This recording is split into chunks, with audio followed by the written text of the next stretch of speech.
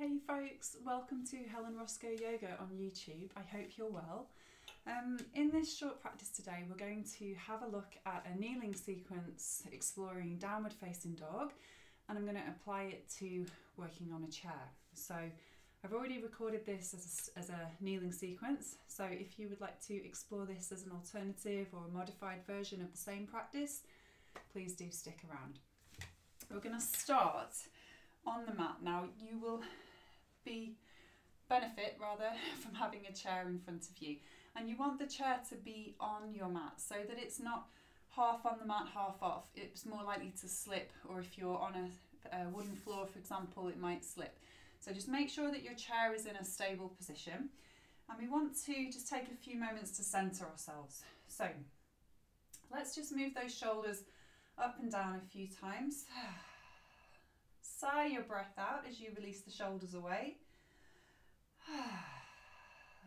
Take a few movements with your arms, breath in, away from the body, breath out, back towards the body. Just explore that practice a few times with your breath,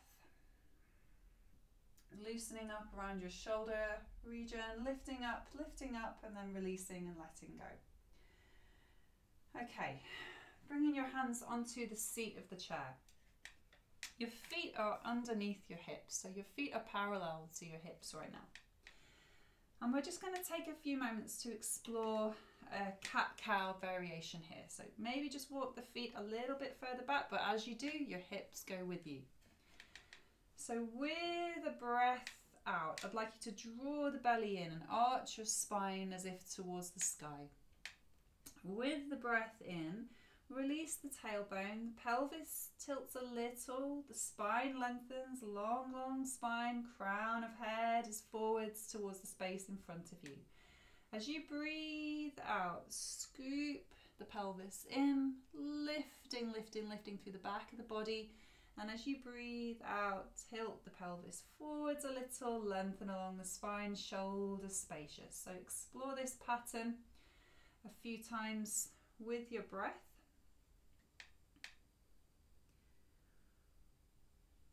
Notice how it feels across your shoulder blades. Dropping down into your feet, getting that support in place through the soles of your feet. And then take your time to come back to neutral, bend your knees, bring yourself up to stand. So take a few moments there to notice how you feel. Give those wrists a little bit of a circling action before you then bring them back onto the top of your chair. So I'm just going to make sure I've got space behind me. Bringing my hands onto the top of the chair and just walking those feet a little bit further back. Not so much that I'm really long as if in a down dog. I'm somewhere between the two. Now what I'd like you to do on a breath in is bring your shoulders forwards as if they're moving over your wrists. And then on the breath out, take your pelvis back, bend the knees like you're coming into a forward fold. So on the breath in, you're moving forwards, the back is long, the crown of head is towards the space in front of you. On the breath out, bend your knees a little and take the hips back. So there's this hip flexion that takes place on the breath out. On the breath in, you're scooping forwards. Just go between those 2 points a few more times with your breath. Each time you breathe in, maintaining that lovely long spine. Each time you breathe out, maybe sinking a little further into your heels, bending the knees. So when you feel ready to come away from that practice, bend your knees, bring yourself upright, take a few moments to notice how you feel. Maybe shrug the shoulders up and then release and sigh and shrug the shoulders away. Okay, let's come back onto the hands again. So I'm in this tabletop position where we started in our all fours, and then I'm going to walk the feet further back this time. So I'm finding this lovely long length from my fingertips all the way through to my tailbone. So this would be me coming into a down dog position. On a breath in, I'm going to come forwards, lifting my heels off the ground. And then on a breath out, bending the knees, keeping the heels lifted, almost like I'm yawning into that down dog position, and the heels come down. On the breath in, rolling forwards, not collapsing through the tummy, just keeping this nice central line along the spine. And then lifting the heels, bending the knees, yawning back into that lovely downward dog with the knees bent. Just explore this variation a few more times. Obviously, you just come forwards as far as is comfortable for you with that weight bearing on your wrists. Finding that down dog position. So my knees are pretty bent here. And what I'm going to do is I'm just going to play with lifting the heels, bending the knees, and then straightening out a little along the body, along the spine, along the backs of the legs, into the heels. So bending the knees, lifting the heels, the chest might lift a little, and then releasing back into that downward dog shape, eking out. Maybe wiggle your tail.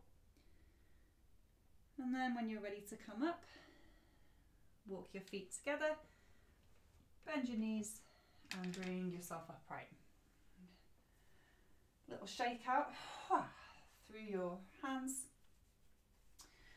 So there's one more variation that we're just going to explore here. I've not quite got the room behind me, so I'm going to go on a bit of an angle.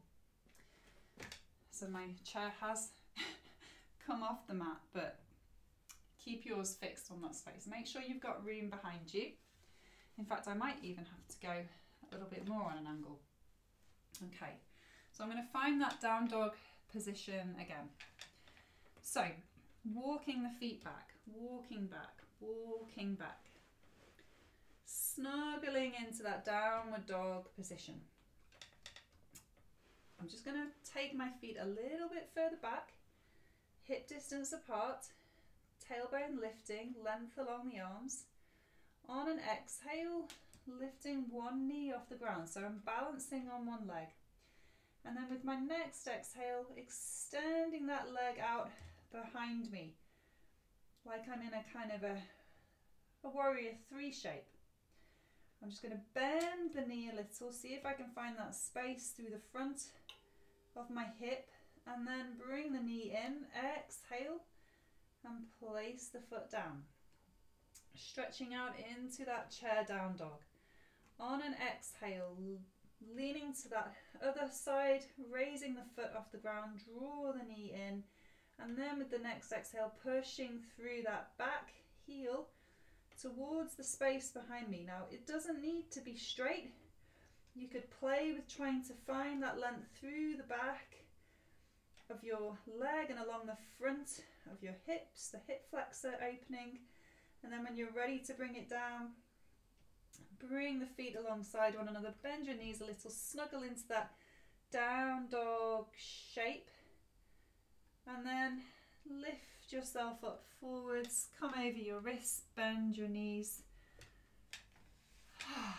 rise to stand. Have a little walk around your space. Just invite this quality of length through to the crown of your head. Look around the space. Position your chair and take a seat. Just a few moments to rest into a neutral position with your hands resting onto your thighs. The breath moving up the body to the crown of your head as you breathe in. Moving down the body to the tips of your toes as you breathe out.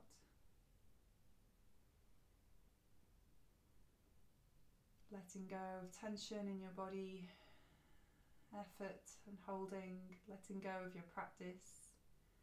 Inhale, just notice that little rise of energy, the uplifting qualities of the in-breath, bringing with it this lovely, gentle expansion. And the exhale, settling, settling, settling as the breath releases from your body.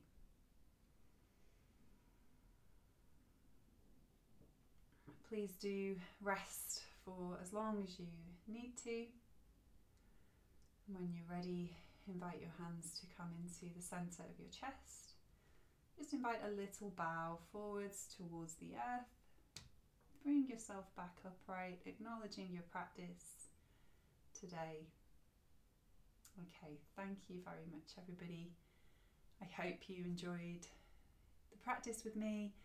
Please do leave any comments based on your experience, and if you haven't done so already, make sure you subscribe. Okay, thank you.